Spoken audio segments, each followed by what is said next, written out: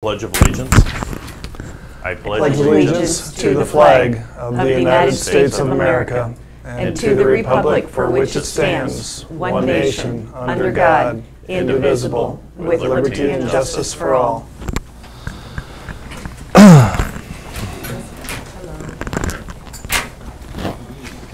Good morning. Next I have is the approval of the agenda. I'll make a motion to approve today's agenda. Second. It's been moved and seconded. Any discussion? Hearing none, all in favor say aye. Aye. Aye. Motion carries. Next is approval of last week's minutes. I'll move to approve last week's minutes. Second. It's been moved and seconded. Any discussion? Hearing none, all in favor say aye. Aye. Aye. Motion came. Motion approved. Excuse me. Next is the approval of claims for payment. And I'll make a motion to approve the claims for payment for this week. I'll second. It's been moved and seconded. Any discussion? Hearing none, all in favor say aye. Aye. Aye. Motion carries. We have 10:02, and I will go ahead and open the public hearing on the animal feeding operation construction permit, Zilski Finisher Farm, Section 10 of Buckeye Township. If anybody's here to speak on that. This is Section 10 of Buckeye Township. It's two 2,500 head deep pit swine finisher confinements for new swine confinement facility.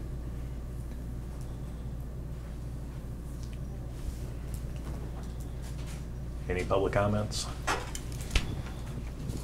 I will then close the public hearing and move to item number 7, which is a recommendation on the animal feeding operation construction permit, Zilski Finisher Farm, Section 10 of Buckeye Township. I'll move to the recommendation to send to the DNR on animal feeding operation construction permit, Zilski's Finisher Farm, Section 10, Buckeye Township. I'll second it. It's been moved and seconded. Any discussion? That's you're recommending DNR approval. DNR approval. Okay. Any other discussion? Hearing no more, all in favor say aye. Aye. Aye. Motion carries. Now we go to the Emergency Management Quarterly Report. Roxanne. Thank you. This report, of course, spans July through September of 2016. I'm just going to hit some of the subtitles. Each of you were given more of a detailed report. It's 6 pages long. I do not want to waste all your time on that. But, so basically, there are a couple of pretty big projects that we completed this quarter. One is that the state and Homeland Security also requires that each of us review and update at least 20% of our existing Emergency Operations County Plan and submit that annually to their planners for review. This quarter we actually submitted because we had gone through and updated our firefighting annex, our emergency management annex, our mass care and evacuation annex, and our hazardous materials annex has to be updated every year according to EPCA regulations, federal regulations. Just a couple of the highlights. Of course, the firefighter annex, what it does is supports the detection and suppression of wildland, rural, and urban fires resulting from or occurring coincidentally with an incident requiring a countywide coordinated response for assistance. The emergency management chapter is a support function to collect, analyze, evaluate, compile, and share information about a potential or actual emergency or disaster to enhance response and the provision of recovery activities. The mass care and evacuation annex, which we just had done a full-scale exercise this quarter also that I will touch base on, was to talk about a mass care incident, how when it first starts, what happens. This chapter goes through then the recovery of it. It also supports the emergency assistance, housing, and human service aspect of the mass care. It coordinates efforts to provide sheltering, feeding, and disaster welfare information following any disaster. And the hazardous materials, again, basically establishes the policies which the public and private organizations participating will operate in the event of a hazardous materials emergency. Another big project that we had actually started previously in some previous quarters, and it's going to actually start really taking off, is that every 5 years FEMA requires that we update our multi-jurisdictional mitigation plan. It has to be a FEMA-approved plan for anybody in Hardin County that wants to apply for mitigation grants. These mitigation grants go to schools to provide safe rooms. They can go for dam and levee projects. They can go for a lot of projects. So the benefit is that we really do need to have a FEMA-approved plan, and ours was up. It's our 5 years.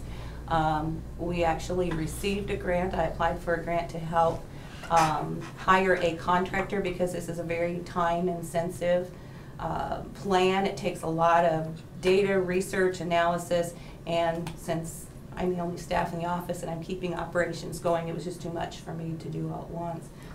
So we got that grant, so we're getting funding to help pay for that contractor.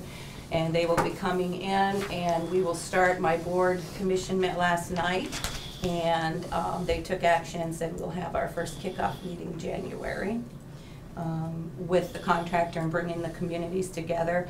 I am looking for community support, even Justin. This is something for the news that it is open to the public if you want to be a part of talking about what kind of priorities you want to see in mitigation within our community. We will publish those meetings, and you are welcome to come and make comments and attend. I've asked, just briefly, Cindy, I'm going to discuss it with her to be part of the planning team. So that's another big project that's taking off. Also this last quarter, there were some new regulations. President Obama signed in November of 2014 the reauthorization of the Child Care Development Block Grant. What that did is it's a new federal law, and it requires child care providers to have an emergency preparedness plan, and they have to have that plan by October 1st, 2016. Of course, we're past that deadline now, but what happened was, I don't know why that I wasn't contacted before then, but I was contacted by Child Care Resources to basically hold some instructional meetings with the child care providers, to provide them some templates, some ideas, and basically give them a structure and what they needed to do for those emergency plans for their center. It was very well received. We held one, and we had 25 care providers actually come and take part in helping them with their plans, and that's a good thing. Always working with Greenbelt Public Health on their initiatives on the public health side. We also had a very large, full-scale exercise. We held that on August 27th. We had a lot of media coverage. Our media partners came out. We invited them to come out. They came out, observed, and I think it was an eye-opener for everybody. We had about 150 total, and a little bit more participants between the response agencies, the school, and communities who came in and helped be a part of the role playing, because it takes a lot of people to basically simulate a mass casualty incident. Just earmark it, what we did was we had planned a scenario whereas it was a Friday night football game, and this could very well happen, and there was a vehicle out of control. It crashes into a set of bleachers that is completely full and occupied, and that was what the impetus was for our mass casualty incident. So it tested our responders and our plans. We took a lot away from it that we will be working on this year, moving forward on some more training and filling those gaps that we found. Also did a couple of other small drills, but as I said, it's detailed, and I will ask the board if they have any questions about the last quarter. I don't. Nope, I'm fine. Thank you. Thank you very much. I'll make a motion to accept the Emergency Management Quarterly Report. Second. It's been moved and seconded. Any discussion? I did go out to the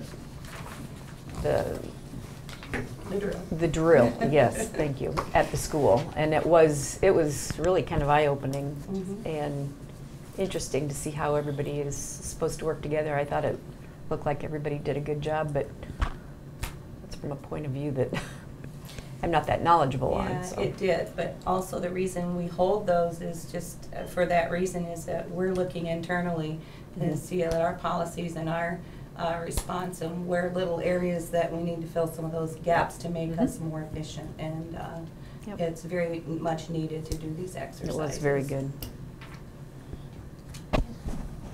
Any other discussion? Hearing none, all in favor say aye. Aye. Aye. Motion carries. Next we have is an agreement to the amended exhibit to the Hardin County Development Alliance Economic Development Agreement. Here a few months ago we made it as a motion, but we never really changed it in the agreement itself. And this was to add 7,500, wasn't it? Right, we increased the amount we give to the Development Alliance from 30,000 to 37,500. It originally was budgeted for $30,000, and we agreed to raise it $7,500 from the local option sales tax. Correct. Is that what you have in front of you? Mine Yes. says 37.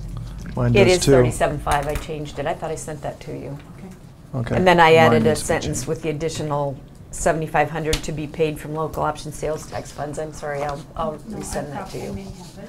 I mean, we can just sign one of these copies then. Okay. Thank you. Maybe I probably didn't send it to you then, or you haven't. So I'll make a motion to approve the agreement to amend the Exhibit A to the Hardin County Development Alliance Economic Development Grant, or Economic Development Agreement. And I'll second that. It's been moved and seconded. Any discussion? Last time it was a 2-to-1 vote. I'll probably still stay my one, for sure. I had my reasons, and it's... Then if this is approved, then we would need to also have this signed by the Iowa Falls Area Development Corporation, Eldora Economic Development Corporation, and the Ackley Development Commission. Actually, Eldora's we not could in probably there. remove Eldora. Mhm. We need to remove Eldora, so we can make that change too. So Iowa Falls and Ackley will have to approve this also. After I said it out loud, then I, Mhm. okay. Is there any other discussion? Hearing no more, let's do a roll call. Please. Renee? Aye. Ron? Aye. Lance? Nay. Motion carries.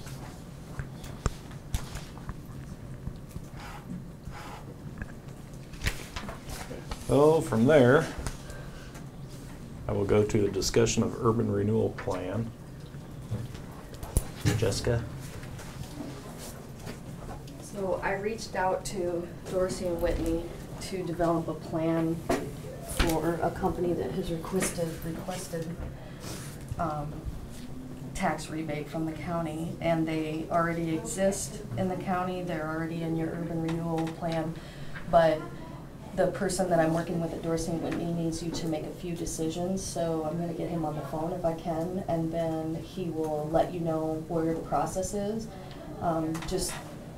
I hope I don't duplicate what he says, but first you have to amend your plan because we need to have the specific project in the plan to begin with, because in 2012 they made it a change that the plan has to be very specific. We used to be very generic, now it has to be specific. So once the plan is amended, then you can have the ordinance changed to put this particular property back into taxation for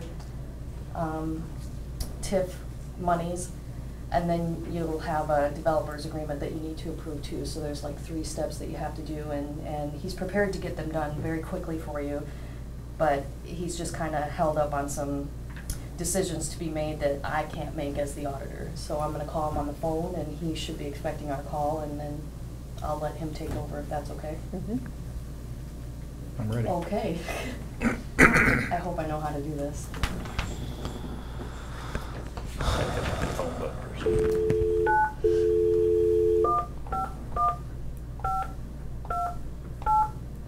Incidentally, his name is Bob Jostin. Because I don't think I told you.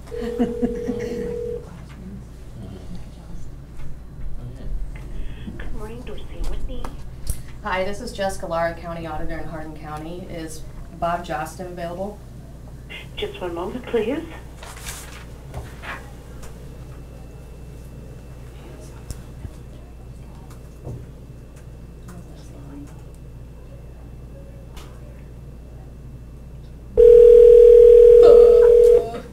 It is.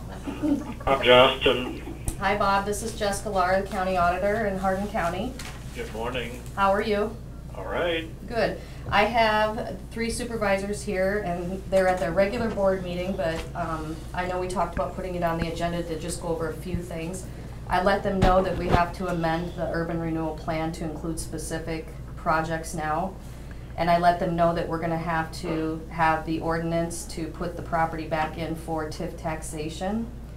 And then that we also have a development agreement with the company that needs to have some decisions made as to what's gonna be contained in that. And we record these and they're on YouTube, so just wanted to let you know that. And the supervisors that I have present are Ron Rickles, Renee McClellan, and Chairperson Lance Granzo. And Very good. you can have the floor. Good morning. Good morning. She has outlined accurately the steps that need to, actually the tasks that need to take place, and basically the order in which they need to take place in order to comply with the urban renewal law and to be able to enter into a development agreement. We first have to start with the urban renewal plan. And in 2012, the state legislature amended the state urban renewal law to require that before a county can begin a new urban renewal project, it must amend its plan and identify, describe that project. We also, because of what had been done earlier, need to amend the existing, what we call TIF ordinance, to add in a legal description of the property on which the project would be located.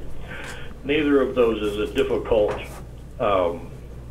thing to do, but the process involves what I would do at your direction is to prepare an amendment to the plan that describes the general nature of this project, and the county then must set a date for a public hearing on the plan amendment. It must also notify the school district in which this property is located and give them an opportunity to become informed about the plan amendment. I don't recall, is this property located within 2 miles of the city limits of any city? Or is it farther away than 2 miles from any city? It's farther away. All right, now, and that's fine. If it were within 2 miles, we'd have to actually not just notify, but we'd have to go and get the city to sign off on it. Well, that's not a problem. So that's the only form of notification to anybody, publication of a notice of a public hearing and notification to the school district, and then basically an invitation to representatives from the school district to come and meet to discuss this plan amendment. That can be done, the whole thing can take place basically within 2 board meetings, but probably about a month apart. We need to be able to publish the notice. We need to be able to have this discussion with the school district at least 2 weeks before the board holds its own public hearing. Having done that, then the board can approve this urban renewal plan amendment, and we can adopt an ordinance that includes the legal description of the property on which the project is going to be located. And then the board can ask me to prepare a development agreement, and then we'd set a date for a hearing on that development agreement. So these are the things that have to happen in that kind of order in order to comply with the state urban renewal law, chapter 403 of the Code of Iowa.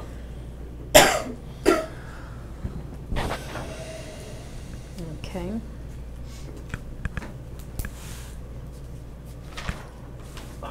Do we do we just need to make motions and a motion to direct you to do that then, or?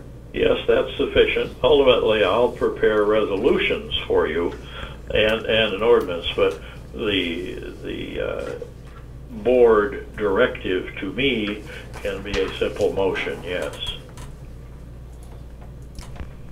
What do you want that motion to say? Just, Um, I would yeah. just to direct you to start the process to amend our urban renewal plan. Remember, yes, that's what it is. That's exactly right. Okay. And then do we need to address the ordinance at the same time?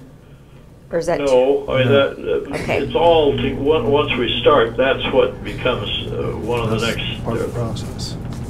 other steps involved. And there, once we get it going, all of that becomes part of the process.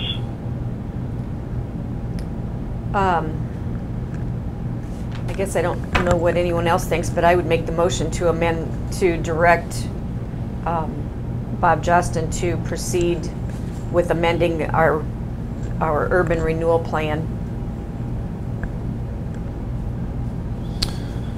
I'll second that. Been moved and seconded. Bob Johnston. In discussion. Are we using you or your company name? It's basically our law firm, Dorsey and Whitney. I'll be doing the work, but it's you're retaining the services of Dorsey and Whitney law Okay. firm. Would you like to amend Yes, that? Yes. thank you for clarifying that. I need a motion to amend. Okay, I'll make a motion to amend my motion to state Dorsey and Whitney in place of Bob Justin. I will second that. It's been moved and seconded. Any discussion? Motion is to replace Dorsey and Whitney in replace of Bob Johnston in the first motion. Any more discussion? Hearing none, all in favor say aye. Aye. All right. Aye. Motion carries. Is there any more discussion on the motion to direct Dorsey and Whitney to amend the urban renewal plan? I think he approved your amendment, is what he did. Yes. So we approved the amendment, now we're approving the motion. I'm in the discussion on the motion itself. Any discussion? No. Hearing no discussion, all in favor? Aye. Let's do a roll Aye. call. Oh, Renee? aye. Ron? Aye. Lance? Aye. Motion carries. Bob, this is Jessica Lar again. Do they Yeah. need to set a date for anything while they're here? No. Okay. No, I need to prepare the draft of the plan amendment and the resolution, and then in that resolution, they'll set the date for a hearing on Okay. the amendment. So no, that does not need to be done right now. Do you believe that this is an item that I should put on the agenda for next week then? Or is that pushing you too fast? If the board is ready to proceed with this, then we can put it on the agenda for next week. For just amending the urban renewal plan, yes. Yep. And setting the date for, Step Right. one. yep, okay, For a hearing on it. yep. So I believe That's that fine. I will put it on the agenda for next week then, if that's okay with you, Bob. Yes, that's fine. All right. Okay. Do we have any other questions? Anything else that you need to ask of them today while all three are here? You and I have had a good conversation. I reviewed the materials you've sent me, and I don't have any other questions right now. Okay, But I will need to stay in touch with you as I prepare this material for next week. yep. Just don't ask me to make decisions. They don't pay me enough. I see. All right. All right, thank you. Well, thank you. Thanks a lot. All Thank right, you, good to Bob. talk with you folks. You bet, bye. Yep. Bye-bye. Thank you. Well, thank you. Next I have is item 11, which is discussion on county-owned property at 1309 11th Street, Eldora. We brought it up yesterday, or last week at the meeting. I'm just kind of continuing a little bit more into it. I know Cindy's come up with some ideas also that you've emailed us. I guess some of the things we have a little bit of time to work on this. If we are going to budget for anything, the budget time's coming up in December, and I'd like to have this be able to take place around July of next year, whatever we decide to do. So I just want to keep everything open, and if we are looking at salvaging companies or tearing it down or both, or even if people show interest in taking the house and wanting to relocate it, gives them a little bit of time, the next month and a half while we're doing the budget. A few of the alternatives that Cindy sent us, there's a derelict building program that you might want to read through, but it basically deals with communities that are 5,000 or less. The deadline for the grant is April 21st, 2017, so it would meet your time. And it deals with recycling and reusing building materials. It's a landfill diversion program. That is a decent alternative. So I agree. Not a bad idea. Nope. And thanks for sending that to us. Yeah, thank you, Cindy. I did also reach out to somebody in Iowa Falls that I know has taken different pieces of things in homes and that type of thing and refurbished them. So I know there was a concern from the custodian staff about significant items within the house that could be salvaged, and I anticipate they might be reaching out to one of you just to get some more information on that. There could be some Okay. interest there, so. Thank you. Good. That's all I had on that, unless you had more.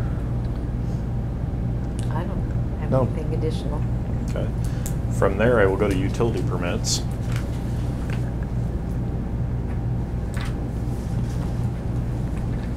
Do you have, No, is this that's from last week? That's last week's. Yeah. You don't have any? Okay, because the only reason I know is because I did the same thing earlier, and Ah. I thought that looked familiar, so, okay. No utility permits. Secondary roads. We're gonna start hauling sand, getting ready for the season. So, we're still doing intersections down south for next year, raising intersections up for paving, so. Okay. Any other business?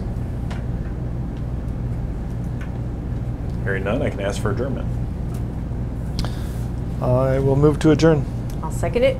Been moved and seconded. All in favor say aye. Aye. Aye. Motion carries. We're adjourned.